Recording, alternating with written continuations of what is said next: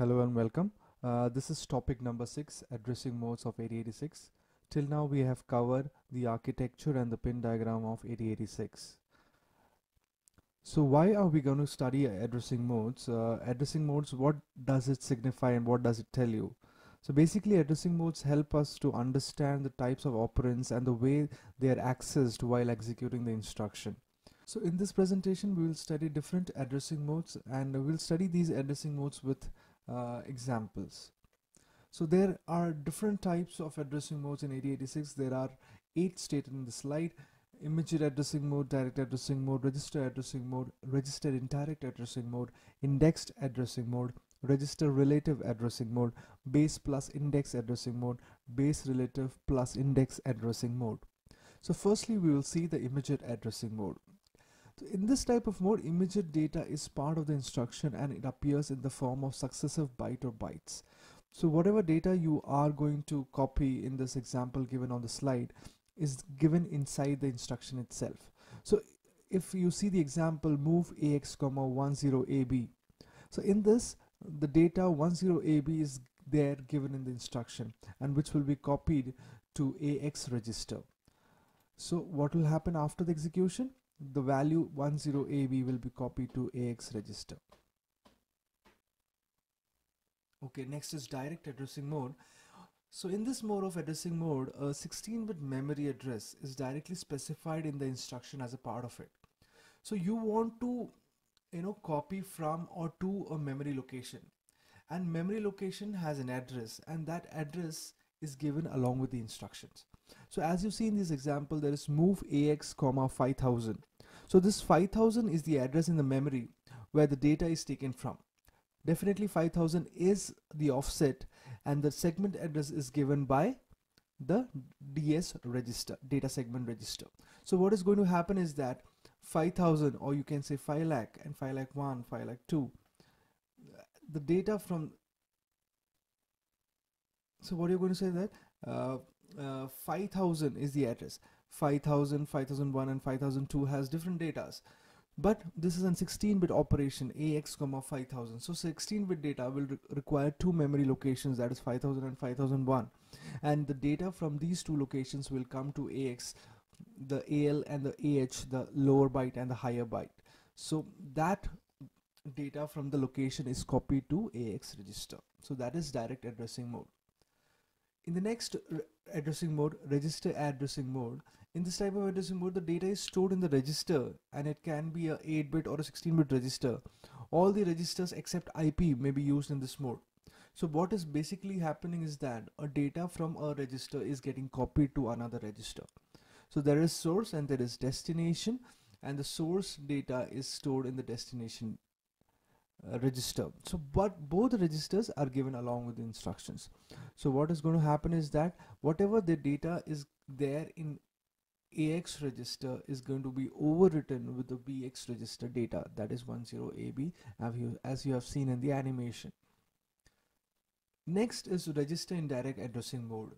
So in this mode, the memory location which contains data or operand is determined in an indirect way using an offset register. So you want to copy some data from a memory location, but the address you are not going to give it along with the instruction. The address you are keeping it in a different register. So in this example, as you see, move AX, BX, move AX, BX. So what is happening is that BX is holding a memory location address, and this address has few datas, that is 22 and 33. So 5000 has 22 and 5001 has 33. So this data is being pointed by the address given in BX register. So what will happen is that after the execution of this instruction, the data 2233 situated or located at 5000 and 5001 will be copied to AX register. Okay, so that is register indirect addressing mode. So let us recall or what we have studied till now. So we have posted a question, move 7000, CX. Which addressing mode does instruction above belong and why? So what we have to think is that where is the source and where is the data? So you can now pause for a minute, identify where the data is, where the address is, how the data is flowing from the address or the memory. So you can pause for a minute and just identify what is happening in this instruction. Take your journal and write your answer.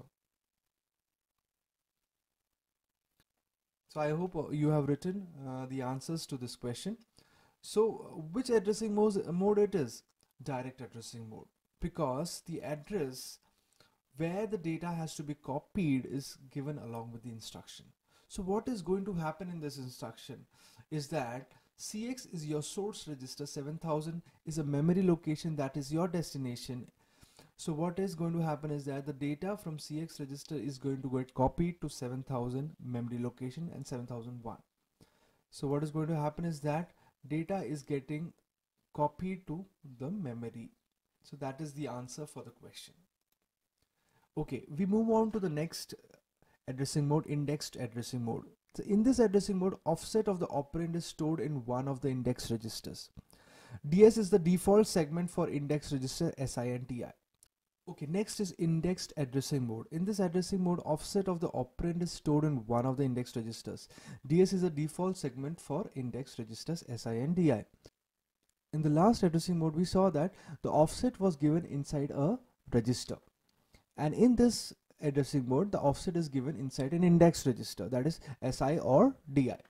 So as you see in the example, move AX comma SI.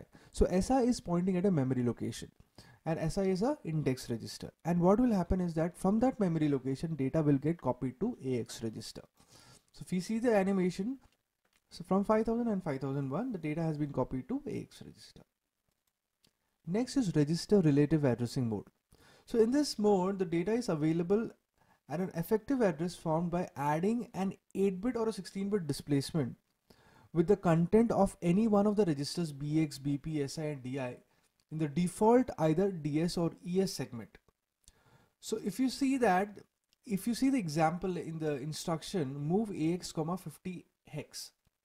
So 50 hex is pointing at a memory location inside the segment register.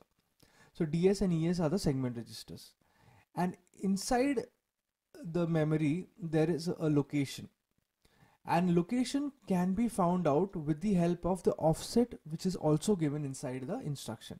So 50 hex is the offset and it is added with 5000 hex, which is pointed by the offset register BX, and the resultant value will be 5050.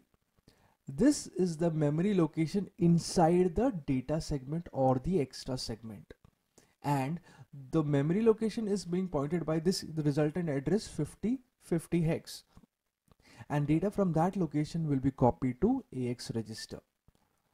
Okay, we see the next addressing mode, base plus index addressing mode. So in this mode, the effective address is found by adding content of a base register, any one of BX or BP, to the content of an index register SI or DI. The default segment register is ES or DS. Okay. So what is going to happen is that the offset address is going to be created with the help of BX plus SI. So if BX has 1000 and SI has 3000, the SI has 2000. If BX has 1000 and SI has 2000, the values of the offsets will be added and the resultant address will be 3000 hex. And this 3000 hex is the resultant offset index address, which will be inside the data segment or the extra segment. And that location will give us a 16-bit data which will be copied to AX register. Okay, I hope you're getting it. So last is base relative plus index addressing mode. So in this addressing mode, we have a combination of both the previous modes. So what is happening is that we have the BX register, we have the index register SI, and we have the offset. All these values will be added together to get us the effective address. So if you think about the example given in the slide, that is AX will have the data from the memory location 50 plus 1000 plus 2000, that is 3050, and the data will be copied to AX register. Okay, so that is base relative index addressing mode. So summary, So we have studied different addressing modes, and we have understood how different addressing modes have different data in different locations. So sometimes you will have the address, sometimes you will have the data, sometimes we'll have the register which has the data, sometimes we have the register which points to an address. So these are all the different addressing modes of 8086. So thank you so much.